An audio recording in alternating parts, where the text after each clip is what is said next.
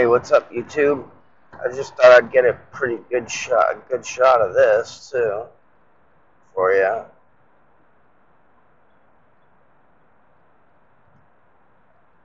The fucking highway. I'm on my way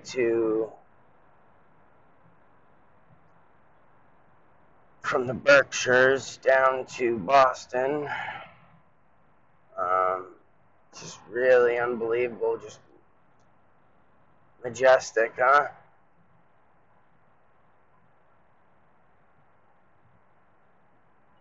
Got me kind of thinking, pondering on the firmament.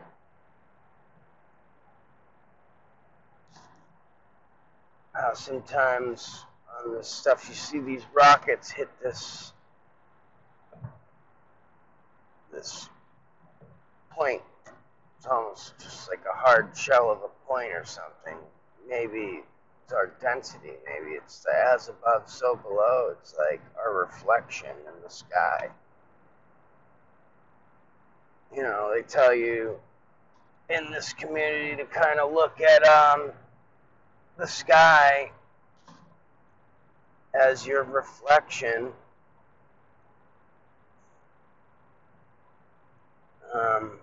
So I've been trying to like relate to all of that.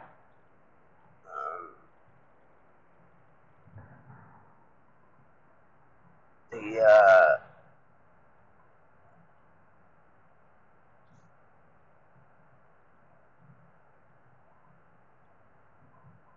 like, you know how they say everything's like really nothing, you know, it's all an illusion, like the density and solidity of things. Like, you should be able to push your hand right through a wall or a piece of, you know, anything that's physical. You should be able to pass anything. Things can pass through each other. We're just seeing the vibration and the frequency and the order that we've given to things. So there's like a perception. Yeah, you fucking deep. Scott, people drive too fast, man, on this highway. And I'm doing 80 miles an hour, and this guy's up my ass. Enjoy your death when you lose control, guy. Lose control at 90 miles an hour, icy road. Lean in for a good time. I've been in a car that's out of control, you know. I believe people should take classes and go race and be experienced with that, because they don't know what it's like when your car hits a slide and, you know, that feeling of just waiting for it to come to a stop, seeing a ditch or a tree in front of you. I've been in those situations, and it feels good to take hold and be in the moment and pump those brakes and stop just in time or something. Feels good when you do come close to screwing up and you do catch it in time. So, you know, there is you know, it makes you think that thrill of being alive, that all the things that we put ourselves through. That's why we try to hold on to this love thing. People say that one love, it's all one. We're in a fractal world, and it is all one. It's all the light.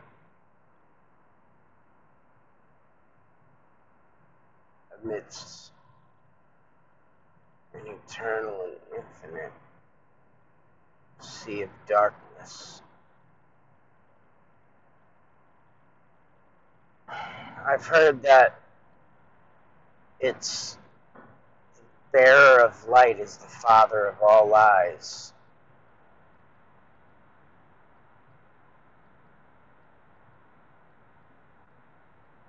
All that is nothing. It's like the shine in a pool. Like, So you got to think of that because you see water, right? And you see a basin of water, a body of water, and there's usually a color to it. But, you know, I look at it as like a basinless body of water. So if you're with me, if you can ride out for this, it's like a basinless body of water, right? And there's no color. It's just this clear, the spirit, right? And then these vibrations within the spirit create these ripples that interact with each other and have a nodal point of origin. It's like a reverberation of the original vibration that's vibrating the whole thing. If you take a body of water and vibrate at different frequencies, you're going to get different shapes and different designs. Might even be able to get just a perfectly distributed evenly, but of little divots of where the nodal reverberations you're going to see a physical representation of that.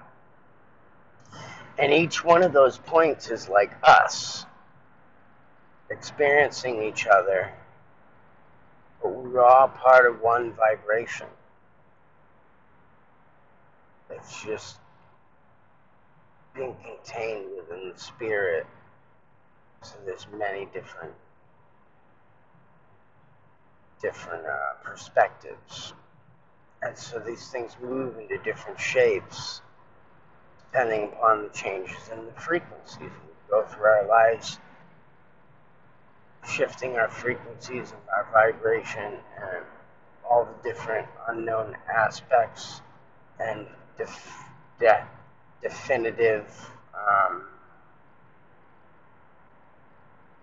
fractalizations and of that you can define and make like a definitive classification of certain resonance and frequencies underlying different, you know, it's like music. There's different steps, keys, and then you have your scales within the different keys and steps, and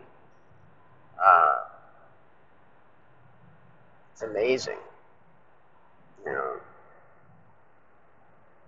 So it's like this. It's like a song that's like, if we were the word, it'd be like a singer on stage that opens his mouth to sing and nothing comes out. He puts out a vibration that you can't hear until it hits the mic. And when it hits the mic is when it decides to have what vibration, sound, and frequency and all that. That's like what God is. Like, it's you. There's a part of you that's divine and free and sovereign and all-powerful, wise, and even when you're going through this world question sometimes, you know, when it gets real bad, sometimes it's us just testing ourselves, pushing ourselves further and further down, sharpening, grinding away at it, trying to own something in, you know, something about it. You know, it's sad that some people get stuck in just living in that. Their whole life is just grinding away without ever actually achieving the benefits of it. Maybe they will reap that in the next life, probably. If they go on to an afterlife, maybe they just come back and live it again and do it over again and try to snap out of it. I believe it's like, you know, everything is correspondence, so it's beautiful when you understand the principles and the that's why I went into this stuff and started experimenting, because I wanted to know I was curious about how flipping my paradigms around and upside down and relearning everything would affect my life. And you wonder about things and you never get to really experience it. So I figured there's a lot I can get out of this, and I was right. You know, everything has changed for me. Everything.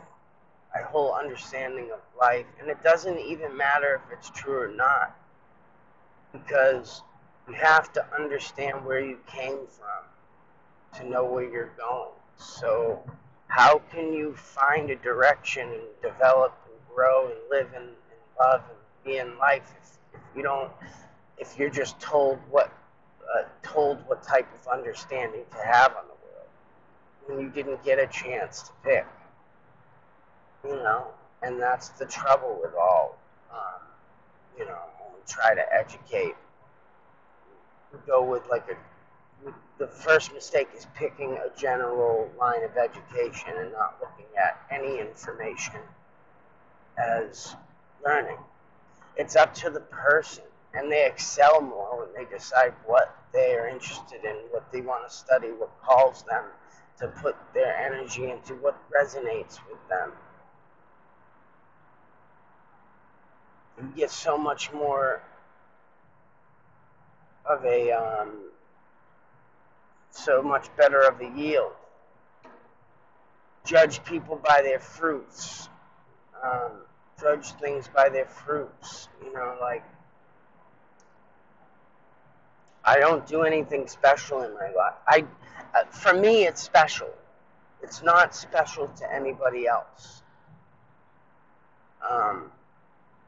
There's a beauty and a wonder and an excitement and a curiosity that I have for the arts, and the passion and love and sacrifice, and also the journey of coming to know your own creation and understanding.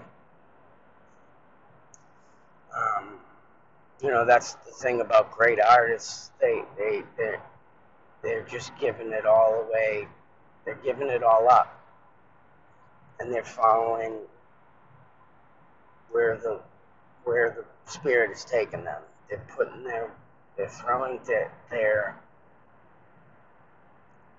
their will to God, and that's why they're selling their soul to Satan stuff happens, because it's an imitation when you've got all that stuff planned out, how to manipulate people, start a trend, and all these fake manipulative stuff. That's why some things have so much, they catch on, and it's like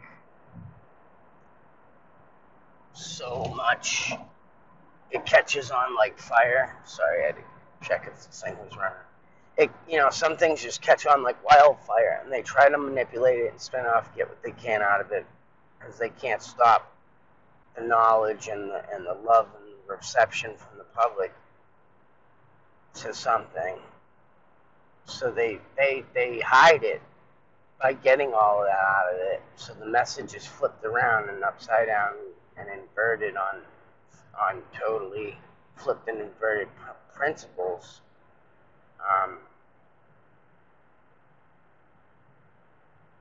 And that's how the confusion is created in the public with like pop culture. So, even though there is corruption,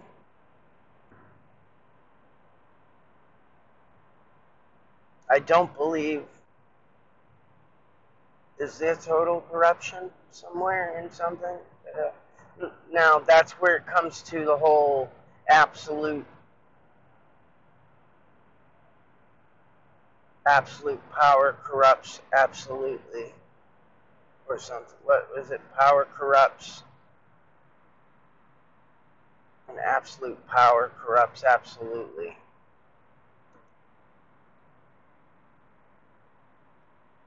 Something like that. Probably other non-verbatim quotes on that particular concept. And what it is like, just like we don't come to know and understand these things. We like just running around, society itself, running around all these principles and concepts and shit, and it's just a fuck fest of confusion and bullshit. People just looking at what's popular and what's cool, and what people are what the dum-dums are buying. Because the dum-dums decide who's the most powerful, and that's why they're always out to deceive you. Because those people are so divine and humble that they're so willing to just give away their power because they don't want it. They're like the opposite of corrupt. They have no knowledge about the power they really have. That's how they trick you into that instant gratification. Because there's that eternal moment that we live in, but life is the collaboration of all those infinite here and now moments that only last for a brief moment, and it's all put together, and that's how we get time and life and experience this thing we call life.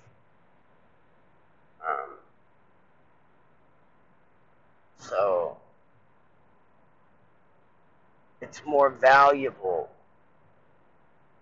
to be able to put your value and your strength and your wisdom and your knowledge and all your riches in the accumulation of all of it to the one who gives power to that, and that's that godly power. But they got it flipped upside down to where that you're in this one moment, and that vainful, gluttonous moment of me, I'm so great right now, excess, the excess that takes away from the whole thing. It's uneven. The balance isn't there. There has to be the balance because the accumulation is so great. And the here and now is so minuscule. It's just like a second. Or maybe like a moment, like a minute long. Maybe both. Maybe it's how long you focus and tighten and tense decides on how big your here and now moments are. They could be a second or they could be a minute. That's why minutes, seconds, moments. The word play and the way that the gematria, and that's behind the numerical values, the way they decode language like that is unbelievable. These are the true sciences, guys. Any one of them should not be idolized and worshipped. Any one thing should not be idolized and worshipped. There shouldn't be science. There is only the true sciences. And see, I'm able to understand these great wisdoms and knowledge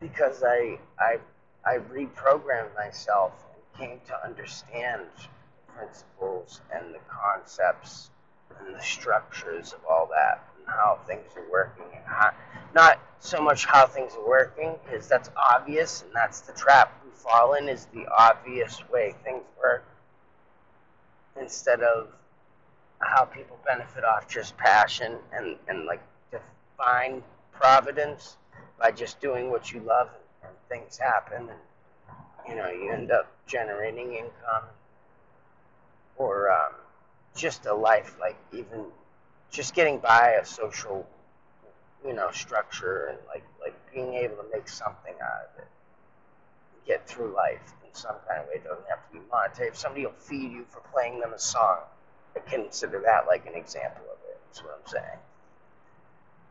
My thought process is just constantly deep like that, and I have to take breaks from it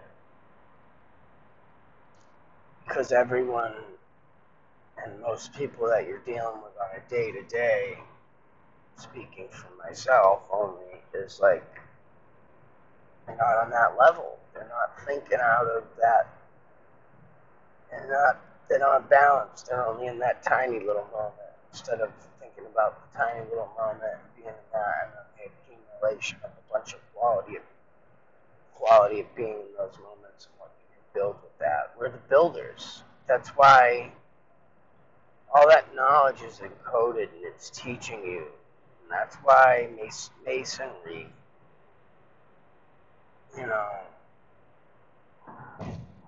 that's why it's important to study everything and not shun things. And, you know, it literally says it in the Bible. So, like, you should be studying into and understanding what a Luciferian is and a Satanist is and what these other things, your opposing cultures are.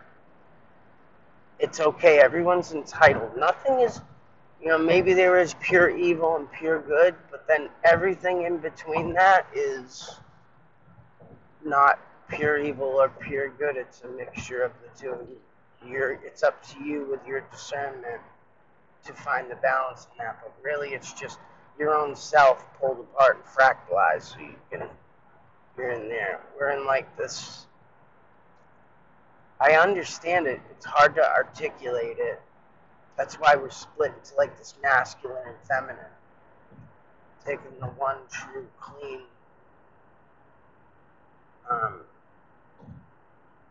holy, pure. I don't want to say it like just this unfractalized white light or something, and then it fractalizes, and then you have your spectrum of 7 colors, and then music is similar. It's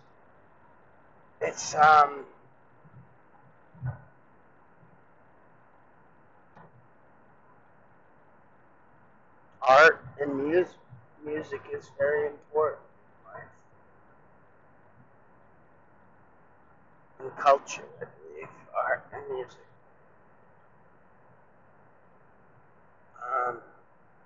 Well, I mean, like visual art and music.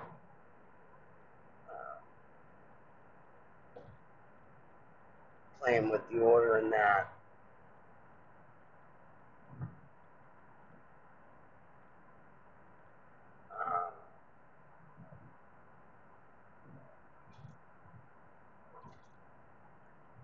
So, the truth community, I don't know, my feed on YouTube has been garbage. The truth community is pretty censored now.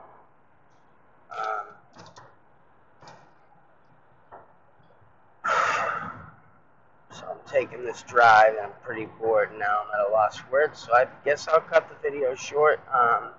So that was a little bit of my, where I'm at from time to time, kind of meditating, pondering on those thoughts. But I kind of let my brain shut down to open those things up. So I'm not trying to think of those things. Those things are coming in from when I'm shutting down. To gain these insights by letting them come in. And that's when you know it's true and pure and not a deception. The key is for all of us to empower ourselves. Part of it all comes down to one little switch. It's whether you're going to take responsibility or not. And if you're willing to take the responsibility for your mistakes and own it, and give it to the flesh, give it to Christ, and say, "Oh, that's just a fleshly mistake." And if I use my godliness and my consciousness, I can take that and I can correct it, and I can make it a habit to be flawless instead of making the habit. A mistake is a gift to be able to make something flawless. outlining your flaw, manifesting, and then giving you an opportunity to correct it. Life is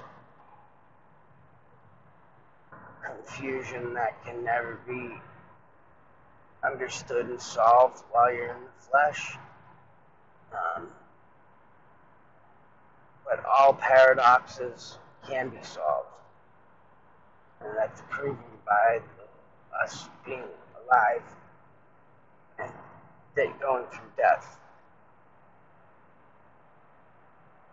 There's a lot of wisdom and insight you can see in that paradox. And how we literally are living in the land of infinite possibility, the place where all paradoxes can be solved. It might not seem like that, because we're on the edge of where it can be and it can't be. We live, man, it gets so deep. And I see the Mandela effect communities on the right path. It's hard though. Sometimes they really, they're on the edge of slipping sometimes. And these people that come out of nowhere and be like trying to attach themselves to these bigger stations and stuff. They got to be careful with how you're gonna, some people don't even realize. Some people you don't realize how you're censoring yourself. But when you're affiliated with somebody else, sometimes you're doing it, you don't even realize it. That's what a collaboration is. Both kind of melding something into one. Most of the time that's how it's going to go.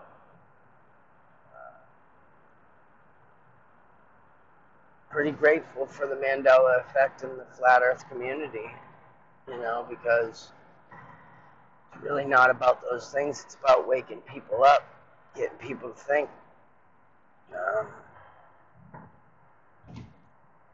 So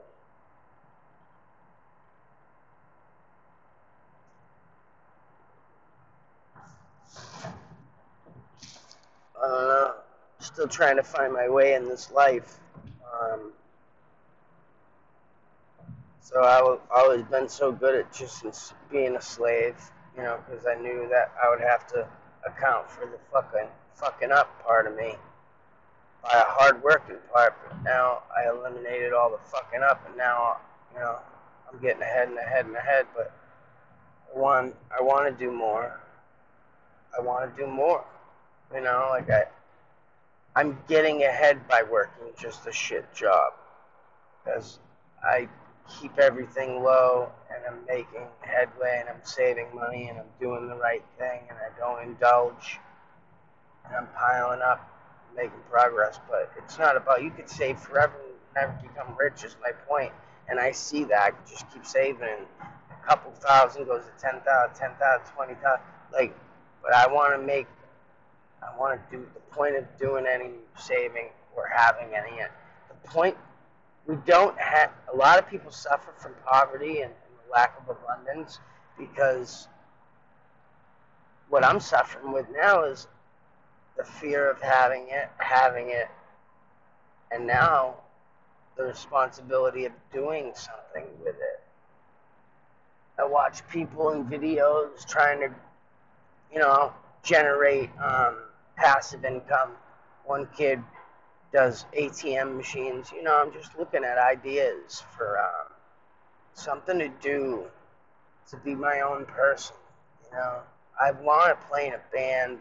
I've got tons of musical talent. It's just, see, what I'm noticing too, guys, is there's a big part of the world that is our social ability produces our culture. Our social culture generates incredible things. When we get together, it gives us these power to create I remember when we used to hang out when I was kids, and my best friend grew up in a house where his father played music, and he got taught to play the drums. So he had that going on with his family, and I hung out with him. So I taught myself the drums, had him teach me a few things, and got just as good as he did. We were great drummers. Um, the point is that happened because I had someone that was willing to be my friend. You know, we don't really stay in touch much anymore, but it's cool, that I had a good friend when I was young. Because it's hard for people that are themselves. The whole world tells us to be ourselves, be yourself. But when you're yourself, it's hard. People are so engaged in group thinking, and there's different types of. Some people just want to fit in and be cool, and it's like some of us are just can't do it even if we try. And it's hard. So there's like a group of these geeky antisocial types that just don't. We're not antisocial because we don't like being around people. I just don't want to be around people that aren't having original thought, are regurgitating pop culture shit, are not having an original idea in their head, yet they think they are, and they're very opinionative, and they're regurgitating and reciting these very opinionative, right and left status paradigms on very important fucking decisions in our culture, like the abortion laws, and now they're able to abort like a fetus right after it's born and stuff like that. Like, those are very important and shouldn't. I don't know if it should be allowed. It should be allowed to let culture shit affect those decisions, because that's just not. That's different from culture. It's a black and white morality issue. And that's why when they let things slide, it is a slippery slope. It slides into a whole slew of shit that gets out of control. It's a lot of genetically altering people and all the animals and plants. It's just going to fractalize this world. This world is a creation from God, and we're going to create fractalized thousands of imitations of it. We're either living, and that gets into like we're either definitely living in a simulation or living in the world that creates like we are the. See, that's where this whole God, like, we create simulations that create simulations that create simulations. It's a fractal. It goes deep and deep and deep. The only way to get out is to go in yourself. You go out, and you're going to continue down the bottomless pit. But that's the romantic love that we have. All that is beautiful, all that is life is a lie.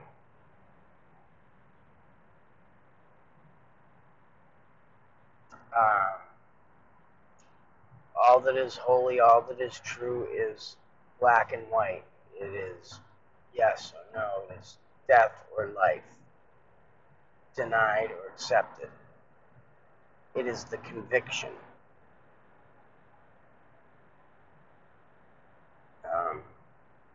Wow. The conviction, the darkness that everything resides in. Like a slick of oil, you see all those swirling colors. That's like the world fractal, and all that is really just this black nothingness. Thick, viscous, black nothingness goo that, when perturbed by vibration and frequency, reflects the light. Obsidian, that's where we get into like these obsidian mirrors. That's deep too. You think this old weird thing where to come from? That's spooky, man. Like, what is that? What God is? It's the light staring off into the darkness. The yin, like there is just this giant yin yang. That's what it is. That's what the swirling of a galaxy is. All this light swirling in darkness, and there's always this balance where there's a subtle conviction of life or death that's just lingering, lying in a bed of this subtle lingering, never quite there, life or death.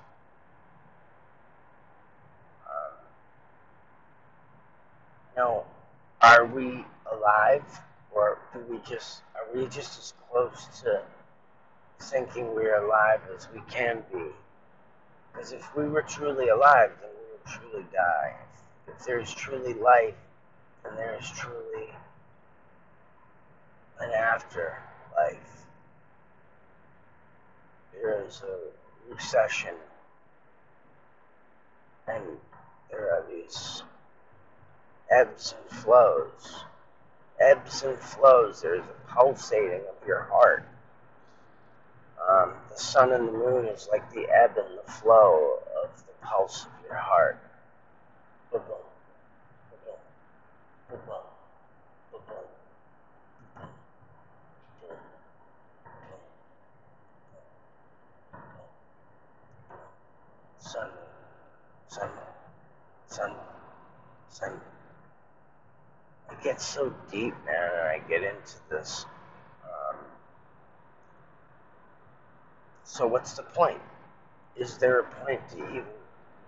The point is just to be. And then, like, that's how I see the things that collaborate and ring true with these theories that come from these, like Satanism and Luciferianism and Christianity and all these like indoctrinated type group thing, cult society groups.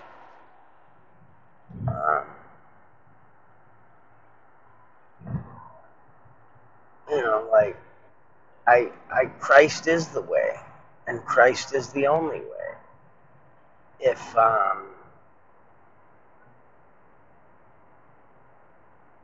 as long as Christ can be what He needs to be for you, as long as Christ is part of you, as long as you are willing to take on the role of Christ or sacrifice your body, be willing to understand that your body has to play the role of Christ for your spirit to transcend. Your body is going to take all the punishment for your sins so your spirit can go on to your body will take all the bumps and bruises so your spirit can move on. See, it's the message. Christ is going to give all, you can't have a heavy heart. Of all the mistakes that you've made to your body because you know that you knew better, the temptation and the weakness of your flesh pulled you into the lie, into the fractal.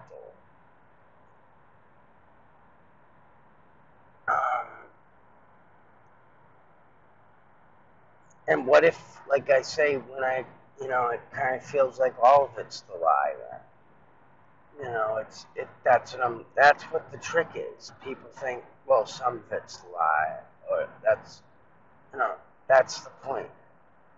That's why the message of, like, we all need to be forgiven because the whole thing is just a lie. There is only light and only darkness.